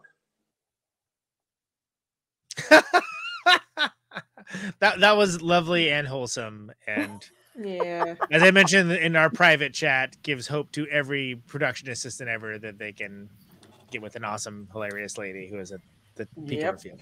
This was during the pandemic that this video was filmed. So they're like still together, like they're still married and seem to be like very much having a good time. Like I watched the entirety of their intro to BeetleJuice, and like I don't know, it's fascinating. She left CTTV, like and CTV is the shit, by the way. Yeah, still holds up most of it. So she left and didn't know what she was really doing, and drove back and forth to audition for BeetleJuice like a bunch of times, and eventually like got the role. And it seemed What's like that? So what can like sign her up? But like, can you think of anyone else like in that role? Because I can't. No. Like, she's like perfect for that role. Are No, you fucking absolutely kidding not. me? And she's audition, she's taken that role and kind of turned it into like a whole career, right? Like her characters throughout. Yeah, exactly. We're Like kind I of mean, out half, there. yeah, Like, like, even her as the mom from Home Alone, Kevin. You know, like she's very. exactly. Oh, that's right. I forgot about that. Yeah. Yeah. Like, and you know, like she. But I mean, Schitt's Schitt's Creek, the same kind of Schitt's Creek, the same. She's the same kind of character. I mean, I haven't watched all of Schitt's Creek, but like, it's the same kind of like rich. The Holocaust denial episode was really weird, but anyway. Sorry, continue. I'm sorry. No, but so, like, I don't know. So I just I find the whole thing fascinating, but like I wanted to play the fact that she like actually met her. I guess I'll play one more clip from this. They're talking about the Deo scene, and I wanted to talk about that too. So can I just say that like whatever show that was, which is like just something apparently on Instagram because there's hearts going across. You can't see Catherine O'Hara's face because there's people giving crying. So they were in Canada, and it was a showing of BeetleJuice that I forget which. And this is like a thing associated with that. Showing. That's how you do like Instagram interviews and Instagram lives. Yeah. So as someone who's done a music interview show for almost 8 years now, those are the kind of ones you're like, fuck yeah, let's just like kick back. And that dude is stoked. I don't know that host, but that host is stoked because you don't put any work into it whatsoever. It's like, oh, you're just gonna basically do a show in front of me? Great. Well, one sounds good. I'll be over here. One funny part that I'm not gonna. So it's through TIFF. I don't know, but I don't know what I don't know what that is. I don't care. We get a lot of clips from them. Oh, well, then I do care. Yeah. Thank you for the clips, Tiff. I steal them. No, but so at one point he's talking to Bo, like her husband, about how he got involved in production design. And then he turns to Catherine O'Hara and is like, so how did you get involved in the film? Like her husband does, which kind of makes it really funny. Like, oh, he doesn't even have to ask that. Like, yeah, exactly. Yeah. But this is the last clip I'll play. This is them talking about Deo. Probably the most memorable scene. So good. Like talk about like music and excellent music placement. I mean, holy shit! Like that. Well, let's play the clip. I mean, the funny part about that scene also is that even when they're trying to do this, like they're doing the full possession, right? And they get grabbed by the shrimp fucking hand, like at the end of it, like. Even when they're trying to do that, they can't be scary. Like it's against the very fabric of their being. So that kind of makes it even more. I bet they didn't eat shrimp after that ever again. But they seem to love it. They love it. They love the shrimp. We love it, folks. We love the shrimp. I haven't eaten a piece of shrimp since I saw this movie. Speaking of fun, I have to ask you about one of the scenes that's become iconic in BeetleJuice, which is, of course, the Deo dinner party dance scene. Catherine, can you talk a little bit about how that came to be? I understand you had some role in creating that. No, I'm so stupid. I really wanted a Bob Marley or Jimmy Cliff song. I'm really doing this old song. So could have worked. Good thing they didn't listen to me. Because you got punk rock cred, that's why. Like, no woman, no cry or something. And yeah, so they got the song, Deo. And then we worked with the choreographer a few times. And that was really fun because she sort of, this choreographer kind of, set the whole scene for all of us around the table. Because that's a lot of people. That's a big shoot. When you have any dinner scene's a big shoot, but when you're dancing involved. So there was a bit of rehearsal for that. And we all got to add our own stupid moves, funny stuff to, and that was really, really fun. That dinner table with Dick Cavett. Yeah. And Bonnie at the time, she was married to David Byrne and Glenn Shaddix. God bless him. And it was fantastic. It was really and fun. Again, in camera effects underneath that table were the best. Were how many people were there? At each of our place settings. Oh, the at shrimp? Each place setting was a person with a shrimp glove on that came out. Really, just kind of popping up. Yeah. There was a glove, and we knew when. A puppeteer with a glove. We knew generally when it was supposed to happen in the song. That the it was near the end. The shrimp come and grab each of our heads, and we knew it was coming. But it's like you're a little kid, when your parents the Jack in the Box for fun, and you know what's happening, but you're still scared. And they would get the cue. Somebody would give them a cue. Okay, to all of the. There was a guy at each place setting under the table with his hand up like this, right? And it was scary even if you knew it was coming. Every single time we're like, ah! For real. It was really fun. And the other live effect that I remember is the giant Snape was a puppet. Oh, yeah. And they wrapped it around me and then pulled it. And then shoot it and in it reverse. Whipped me. Yeah. But shot in reverse. So it looked like it was coming. But instead it was wrapped around me. They pull it. They whip me off my feet and I landed on my back. And again, I'm going to reference again, kids and parents. But when a toddler falls and then they look at you to see if they're hurt. Yes. And if you go, oh, you fell, then it's okay. But everyone on the set looked at me like, and I thought I started crying. This is what I remember. I didn't get hurt. I started crying because they looked at me like I was dead. Oh my God. It was appropriate for the movie. I love people who are trying to put their own questions in the chat, like anyone's ever going to see them or care in any way, shape, or form. But anyway, that was delightful. And that is a cool scene. And as mentioned, Forrest, that is in the intro for Movie Night Fantasia. Yeah. Conan got to put his own spin on it. Right. He didn't know that's what he was doing, but he did. Not quite Bob Marley, but you know. I'm no Bob Marley. You got that right. I'm going to go on Instagram Live with Erica, and we're going to talk about my process. It's going to be great. It'll be fun. Yeah. I'm ready. When you made the Movie Night Fantasia soundtrack, what were you thinking? Well, Erica, I was thinking largely of the classic Never-Ending Story theme, as well as New Order. But I feel like you got to have the shredding solo that comes in for no reason Conan, whatsoever. don't give it all away. Oh, yeah, sorry. Erica's voice asking that question got a little deeper than I'm used to. She's doing her. I don't know, Forrest. My voice might get a little deeper. Her James Lipton. There we go. Thank you. That's that guy's name. What type of bread? That was the last clip I really wanted to play for this. I don't know. It's always been an iconic scene. The thing that really is the juxtaposition for me is kind of like what that song kind of is trying to express, right? Like the struggle of like banana pickers and like the work that they're doing, and then like the suburban upper class lifestyle that they're kind of living throughout this movie. It's just such a funny juxtaposition when they actually get possessed by that, because at the beginning of the movie you're listening to them listen to Harry Belafonte, and they're like, they're kind of doing that as they're packing things up, like that's the music they listen to. They kind of have this like I guess connection to like earlier like an earlier time, like the American dream. They're kind of packing up their house, and the music reflects that too. And then to have it be like possessed through this like weird yuppie upper class family has always kind of just been hyper commercialized and that. Well, and can we give a shout out to brother Harry Belafonte? I saw him open for Bernie, the Oakland.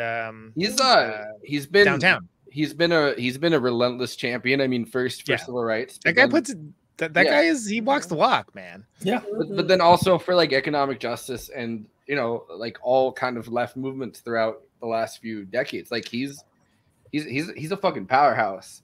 He also seems like he'd be like Quincy Jones, where he's just a really good hang, has a million stories about everybody, and it's like that would be awesome. I would like to hang out with Harry Belafonte. It was pretty fun when I wonder how they felt. Started throwing those stories out there in various magazine interviews where he's like, and then what happened, and it's like, Quincy Jones, God damn it. Nobody else. Quincy, no. I wonder how they got him to like get permission to use the song in the film. Money. I would imagine a check with a lot of zeros. Yeah, they probably And Harry's like, great. I got a question for well, I work all night and I drink your rum. But all right. So when did Hairspray come out? Hairspray came out 1988, same year. I think the movie or the product. Because they also had another. Did they play? Which Harry Belafonte song did they play on that? What was it? Deo. They didn't play. No, Deo it's, in Hairspray. No. It was a different Harry Belafonte song though. I don't care enough about the information to look it up, but it's not Dale. The thing with that scene though, and the later scene, Divine Dance. No. I don't think that those scenes I don't think hit the same way if it's a different song. I think the song is very important to. Yeah, it's just interesting that both the same year. You can easily put Tim Burton and John Waters in kind of a similar spectrum. Although John is the weirdo that Tim Burton wishes he was. Like his I don't know if that. I've never seen Tim Burton tell someone, "Hey, you can totally eat dog shit if you want." There's no Harry Belafonte song that I can see on the soundtrack for Hairspray. But was it Hairspray or was it another Waters movie? Yeah, I don't know. It was like about the same time. There was Hairspray is the Chubby Checkers is like the main song that I remember from that. But is Hairspray the one with the L7 or is that whatever? It doesn't matter. You know what? I don't even care about the answer. I'm just looking at the soundtrack for the original. It's not, but I liked Hairspray for like entirely different reasons than I liked anything by Tim Burton. Like I liked Hairspray because it was quirky, but it was quirky in the way that someone who had made like a bunch of NC-17 like almost pornographic movies in a row making like a PG movie is kind of quirky. I feel like Tim Burton is kind of a person who kind of has that PG-13 like ethos that besides Sleepy Hollow, I guess, but like Sweeney Todd was rated R too. That's creating. Brought to you by our sponsor, Sweeney Todd. Apparently, if you want a good shave, if you want a close shave, Otis Sweeney Todd. By the way, allow me to pull an Andy World and say that it is Serial Mom that L7 is in as the band Camel Lips playing the song Gas Chamber. Good ass movie though. Good ass movie. Yeah. Hey, is it time for the Letterboxd one-liners? It definitely is. We should do that because we're going long. We're going long because it's enough. Just thought I'd ask. We've given once we invoke Camel Lips, it is time for the Letterboxd reviews. We've given you an Otho level of content. Dude, can you imagine what Otho's podcast would be like? Oh God. Oh my God. I was a podcast host long before that was a thing. It would be talking shit about LL Bean once again. Yeah, it would be either the best or worst thing ever, and maybe in the same episode. Yeah, no, 100%. All right, Letterboxd one-liners. I'm ready to go. That's right, Forrest. So we have this bit we do on this show. It's the Letterboxd one-liners. Letterboxd, place for film, bottom-up democracy, the only social media site that matters and is a bunch of people that are into film talking with and to each other about the movies that they love or don't love. And they react to it. This isn't something that says no lords, no masters, no big time movie critics. Everyone gets to have their say. People get to have a laugh, if you will. People get to come up with something poignant, something funny, but most importantly, something for us to react to on this show, Movie Night Extravaganza, Letterboxd reviews. It's more fun than it seems. Has there ever been a movie that has been as balanced in its wholesomeness and horniness? 4 stars. That's Eric and I's buddy James Burns. I don't normally allow friends in, but I thought that was thoughtful. I thought that looked like him. Yeah. Yeah, that's James Burns of Seminars. He's so thoughtful. Movies that explore the bureaucracy of the afterlife are the best kind of movies. Yes. Nice. Because like people like Hillary Clinton are like dreaming of this afterlife. We came, we saw, he died. Don't ever dare speak to me again unless you're the physical manifestation of Jump the Line, aka Shake Sonora in a continuous loop. Jump in the line. Scared the shit out of me as a kid, but as I age, the idea that death is being at the DMV forever feels more and more likely. Yeah, Catherine Kruger with that one. And that's too real. Poor to death. Him being a genuine sex pest aside, this shit was weird, and I kind of fucked with it. Yeah. I want to know how old this person is. Yeah. I don't know. Funny, cool, sexy people, lots of cool shapes and colors. Nice on the eyes, really. And culpa. 5 stars. Okay. By the way, I'm surprised you finally kind of snuck a Chapo affiliated person into one of these. Oh man. With Catherine. Hey, like it's all about the content. If someone delivers, they ends up on the show. I don't play favorites. Not the best juice. I prefer apple. I'm shocked at this rating. What the fuck? I know. I thought that one was amazing. Because I tweeted that out at Conan after I made that thing last week. Like after I made this graphic, and I was like, "Really, dude?" Yeah, that's. This is the I hope this person is not enjoying their life right now. Because who gives BeetleJuice only 2.5 stars? Yeah. Someone who Well, can't it even goes put a with- it picture goes up on with- their profile. It goes with that you're reading. Great face. You're Hey, reading, she's not wrong, folks. There's no you're reading profile picture. BeetleJuice instead of apple juice. Like, Cowards. I wonder how many STDs BeetleJuice has. No punctuation. I mean, he All looks of them. like he's got. Yeah, he looks like he has all of them. At least syphilis he's for that moldy he's not face. just STDs. He has scurvy. He has bubonic plague. He has Leprosy. Black Maybe. Plague. They all Those fall down. the Letterboxd review one-liners for the movie Beetlejuice Movie Night Extravaganza. Follow Movie Night Extravaganza on Letterboxd, a place for film. The show is basically Forrest. I am also on it. Conan Neutron, J. Andrew World, also on Letterboxd. Stratocaster down there on Letterboxd. Kristina's not on Letterboxd. We'll peer pressure into it. Peer pressure her into it eventually. Wow, this is clearly a live read, and yeah. So I think Kristina's name on Letterboxd should be Trazodone Dreams. That works. And just that's since better while than we're Lonely here- Goat Herder, which is Lauren's. Which Well, it's already taken. While we're here, don't forget that you're on Twitch. Make sure that you subscribe. And if you have an Amazon Prime account, you can subscribe for free, and that helps us out a lot. Also, while you are, I don't know what this is. Also, while you are at it, if you're watching us on YouTube, like, subscribe, all that good stuff. And please, while I'm talking here and keeping a mostly straight face about it, the whole thing, like us and subscribe to us on Patreon at what is it? Patreon.com/Movie Night Extra. Yeah. who hacked us? Who wrote this? Who wrote this terrible dribble? You wrote this.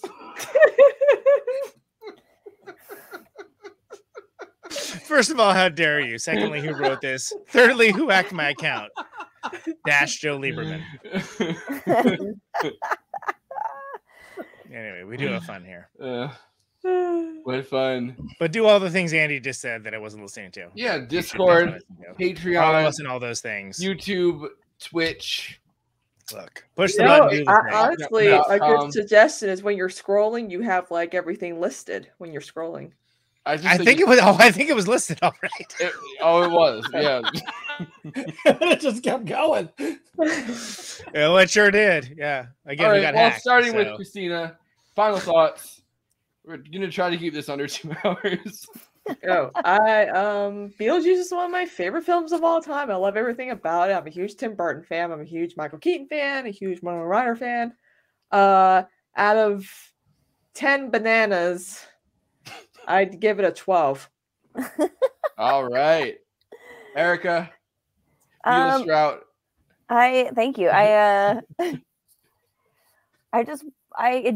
can't remember the last time I actually watched this film. So it was really nice to return to it. And honestly, somehow I had forgotten how fucking funny it is.